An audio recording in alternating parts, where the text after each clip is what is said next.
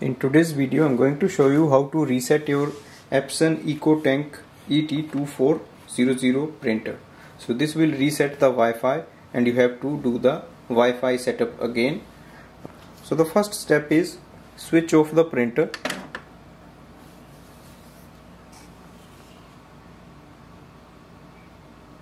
Once the printer is off, to the printer panel.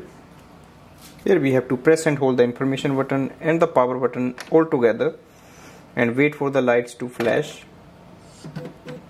Now release it. Wait for at least 1 minute and the lights will go off. So the lights are off, they are not flashing anymore and the power light is on. Our printer is reset. If you want to do the setup, Wi-Fi setup, press and hold the Wi-Fi button for 5 seconds. Release it. So now it has entered into the setup mode. If you want, you can start the setup process and you can use it with the Wi-Fi network. Thanks for watching.